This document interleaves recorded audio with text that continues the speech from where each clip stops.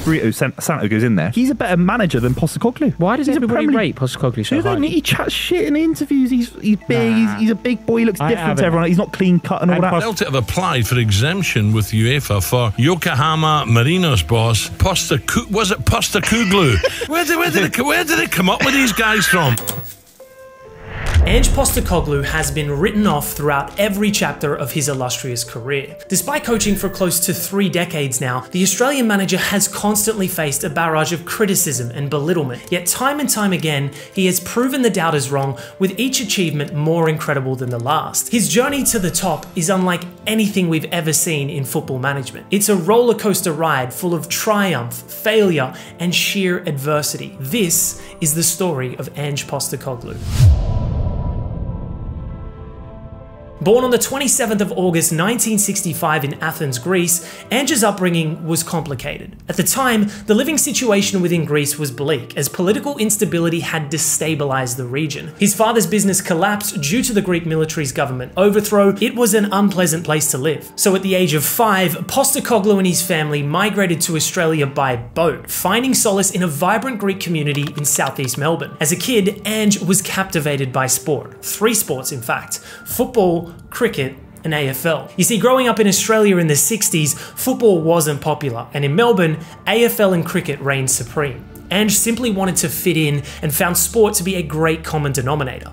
To this day, he still speaks very fondly of both codes, but it was football where he found his true purpose. Whether it be playing for local club South Melbourne Hellas, watching it on TV into the early hours of the morning, or even reading popular football magazines, Ange couldn't get enough of the beautiful game. He started to rise through the ranks at South Melbourne as a talented attacking fullback, and it wasn't long before he was playing first team football in the NSL. This was the top division in Australia before the A-League came to fruition. By the way, his playing career doesn't get talked about enough. By the age of 21, he became club captain. He remained at South Melbourne for the entirety of his career, making 193 appearances, winning 2 championships, and was voted in the club's team of the century. Not bad, Ange, not bad. He also earned 4 senior caps for the Socceroos and had the privilege of working with ex-Real Madrid and Hungarian legend Ferenc Puskás, who was appointed South Melbourne manager in 1989. Puskás couldn't speak English, so Ange became his translator on and off the park as the pair communicated in Greek. Ange learnt a lot from Puskás during their 3 years working together. He was in awe of the Hungarian's coaching philosophy and the attacking principles he stood by. After Puskás left, Ange would play 1 more year before being forced into retirement at just 27 after suffering a knee injury. He immediately transitioned into the coaching realm, taking up the role of assistant coach at South Melbourne. 2 years later, he was given the top job. It took time for the results to come, finishing 3rd in Ange's debut season, but success was just around the corner. The next 2 years were the most successful in the club's history, with Ange guiding South Melbourne to successive championships alongside an Oceania Champions League title. This triumph saw Ange's mighty South Melbourne then feature in the FIFA Club World Cup, facing the likes of treble winners Manchester United and South American champions Vasco da Gama. Now, they did go on to lose these matches, but Ange's side performed admirably on both occasions. Shortly after, he would resign from South Melbourne to take up a new challenge within Australia, becoming manager of the young Socceroos, working with both the U17s and U20s. During this time, he won all 6 Oceania Championship trophies and saw qualification to the World Cup on 5 out of 6 attempts. But in 2007, Australia failed to qualify for the first time in 18 years. This was a disaster, which was only amplified by an on-air argument with Australian football pundit Craig Foster. I think you should put your hand up and say, in the last 2 qualification campaigns, I've failed and I'm paid to do it. So you're saying I should resign? I think that's you should, your opinion. Okay, so you've stated your opinion. Let's move on. This interview was calamitous for Ange. He was sacked months later, and his public image was completely tarnished within Australia. With no jobs on the horizon, he had to look far and wide for another coaching gig, eventually landing a role at Greek 3rd division outfit Panachaiki. It was his first taste of foreign management, but it wasn't exactly a fairy tale. Ange sought to guide the club back to the 2nd tier and had taken them up to 2nd place by January. But then a new investor joined the club, wanting to sign new players and even hire a replacement for Postecoglou.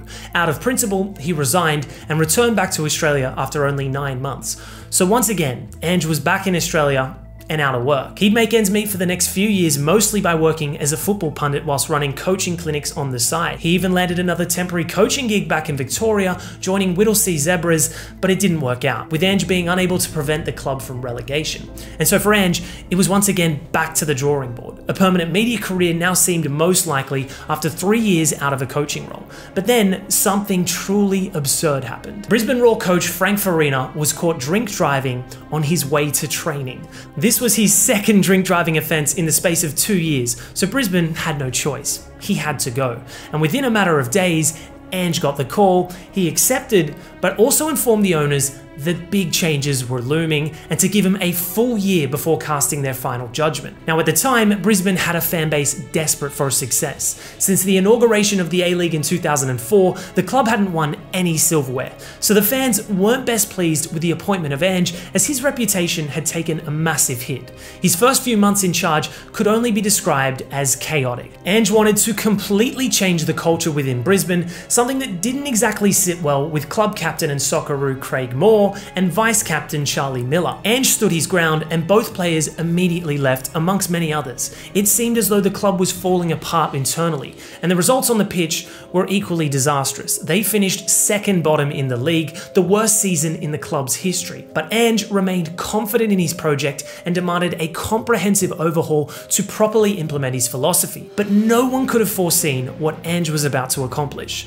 The following season, he brought in a host of new players from around the globe. The likes of Thomas Broich, Eric Pardalou, Jean-Carlos Solorzano, and Costa Barbarousis. These players completely transformed Brisbane Roar. They suddenly had become the league's best team, smashing their way to the league title, losing only one game all season, playing some of the best football ever witnessed in Australia. They were literally given the nickname Rawrcelona in reference to Pep's Barca. Not a bad compliment. Those were the early glimpses of what we now know as Angeball. Anyways, they ended up winning the grand final that season in spectacular fashion, but Ange was only getting started. The next season, Brisbane continued to turn on the style, setting an Australian sporting record of 36 games unbeaten, a record that still stands today. Brisbane finished the regular season in second place, but won the grand final once again, becoming the first team to do so, and as a result, Ange was now Australia's most decorated coach with 4 titles to his name. In 2.5 years, he had completely revolutionized Brisbane into becoming the A-League's greatest ever team. But Ange was now itching for a new challenge. He therefore waved goodbye to Brisbane before taking the reins at hometown club Melbourne Victory. He once again went into rebuild mode, releasing 8 key players, including Socceroos legend Harry Kewell and Carlos Hernandez. He then brought in 8 new recruits who were far more suited to his philosophy.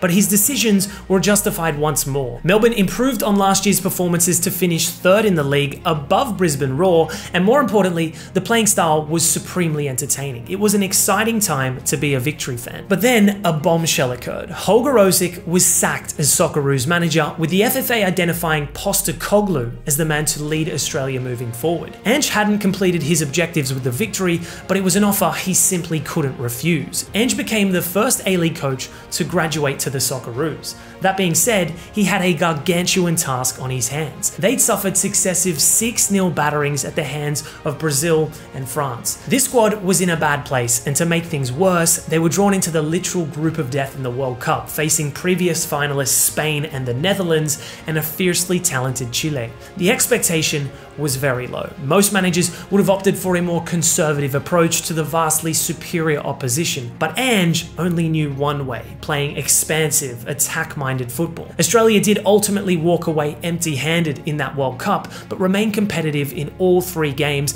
including a World Cup classic match against the Netherlands. That Cahill volley, too good. They took the positives out of this tournament in the build-up to another major event, the 2015 Asian Cup. This tournament was a huge chance for Ange to create something special on home soil. They previously made the final back in 2011, but fell short to Japan, so the pressure was on Ange to deliver. The Socceroos won their opening 2 group games, but disappointingly lost in the 3rd to South Korea. In the quarters, they faced China, and Timmy Cahill delivered the goods. They then breezed past the United Arab Emirates in the semis, leading to a highly anticipated rematch against South Korea in the final. Australia seemed destined to take home the trophy after Massimo Luongo's stunning opener, but Heung-min Son had other ideas, scoring a 92nd minute equaliser, meaning the match was headed for extra time. It was an intense situation, but an unbelievable piece of skill from Tommy Juric caught South Korea napping. James Truisi then took full advantage to score, and Australia went on to secure the Asian Cup title, their first major piece of global silverware. For Ange, he had cemented his legacy as an Australian coaching legend, a complete tactical and philosophical rejuvenation of the Socceroos. But soon after, the curtains would come crashing down on Ange once again. The next World Cup campaign was anything but smooth. The new generation of players lacked quality, and Ange became increasingly stubborn with his tactical decisions despite the wayward results. The criticism was mounting, however Ange continued to stand firm in his choices and eventually guided Australia to the World Cup finals via the playoffs by defeating Syria first and then Honduras. But shortly after, rather than leading his nation into another World Cup, Ange surprisingly stood down from the job. It had been an incredible 4 years at the helm, but it was time for a new challenge and a return to club football. But where to next? Europe? Back in Australia? Nope. None other than Japan with Yokohama F. Marinos. At the time, Yokohama were a sleeping giant. Partnered with the City Football Group, they were in a financially lucrative position, but simultaneously, they hadn't won a league title for 13 years. This was a massive opportunity for Ange, but it was uniquely difficult as well. Why? Because he didn't speak the language. A translator would be required not only for the Japanese players, but also for the foreign recruits too. And in his first season, he struggled to get his message across. The results were poor. At one point, Yokohama were flirting with relegation, but he managed to salvage a 12th place finish, plus a cup final appearance as well. But in his second season, Ange did what Ange does best. He brought in 9 new recruits who would completely transform Yokohama into an attacking machine. They stormed their way to the league title with a style of play that had never been witnessed in Japanese football. A fascinating tactical model that relied on inverted wingbacks, high pressing, and intelligent movements. Angeball was in full swing. But in typical Ange fashion, he left at the height of the club's success, although it was for a good reason. A massive opportunity had arisen, the chance to become Celtic's next manager. This was a controversial appointment within Scotland. Understand, Celtic were in a worrying predicament at the time. The season before last, they had won their 9th league title on the bounce, their 4th consecutive treble. But Steven Gerrard's Rangers put a sudden stop to their extended period of dominance, winning the league by a margin of 25 points. Celtic were in desperate need of a top manager to change the club's alarming trajectory. But this was the guy, a man who had never coached in Britain, and his only previous experience in Europe was a 9-month stint in the 3rd tier of Greece. There was a general perception of who the hell is this bloke and what is he doing managing Celtic. But those who truly knew Ange understood what they were getting, a world-class manager. But in order to bridge the sizable gap between their bitter rivals Rangers, an extensive rebuild would be required. Ange had grown a reputation previously for unearthing gems wherever he managed, but at Celtic, the recruitment was next level. The club added 17 new players that season from around the world. They went full pitbull. Mr. Worldwide! Signings from Russia, Israel, Poland, England, the Netherlands, Portugal, and most interestingly, Japan. Ange first brought in Kyogo Furiashi from Vissel Kobe and added a further 3 J-League players later in the January transfer window. The fans weren't particularly confident at first. These were a bunch of relatively unknown players, but it became apparent very quickly that Ange had cultivated a special group. The owners trusted Ange from the beginning and reaped the rewards. Their style of play had changed dramatically. Celtic were now playing glorious football. Angeball. And more importantly, they were back to their winning ways. Now, during this period, Gerrard had departed for Aston Villa, although Rangers were still a very strong team under Giovanni van Bronckhorst. He helped guide them all the way to the Europa League final, but they were no match domestically for Ange's Celtic. In his debut season in Scotland, Ange won the league title, becoming the first Aussie to do so in Europe. He also won the Scottish Cup, he won the Player of the Month award 5 times that season, and was also awarded the PFA Manager of the Year. To overturn a 25-point deficit in the space of one single season cannot be understated. And the signings he brought in: Kyogo had 20 goals, Giacomakis 17 goals, Abada 15 goals, Jota 13 goals, and people mocked this man's credentials. But he still had sizable room for improvement. His second season would bring on even more success. He helped recruit further talent from relatively unknown leagues to make their squad even better, and the results were astonishing. A domestic treble, the Premiership, the League Cup, and the Scottish Cup. Complete domination. This was some of the best football to ever grace Celtic Park. The fans were in constant awe of Big Ange and his footballing genius. 5 trophies in just 2 years at the club. It was only a matter of time before he would be poached to an even bigger league for an even bigger challenge. None greater than the Tottenham job. The hiring of Ange was once again met with initial skepticism. Despite all of Ange's remarkable achievements thus far, there was still this naive sense of belittlement surrounding his appointment. Lazy pundits deemed Ange's success in Scotland to be unimpressive, that anyone could replicate that, and at a club like Tottenham, he would struggle to achieve any success whatsoever. Granted, I can understand the pessimism to an extent. After all, Tottenham haven't won a trophy in 15 years, despite hiring some big-name managers in the past, and the reality was that Ange wasn't the club's first choice. Tottenham's #1 target was actually Julian Nagelsmann. So for those who didn't have a full grasp of Ange's credentials,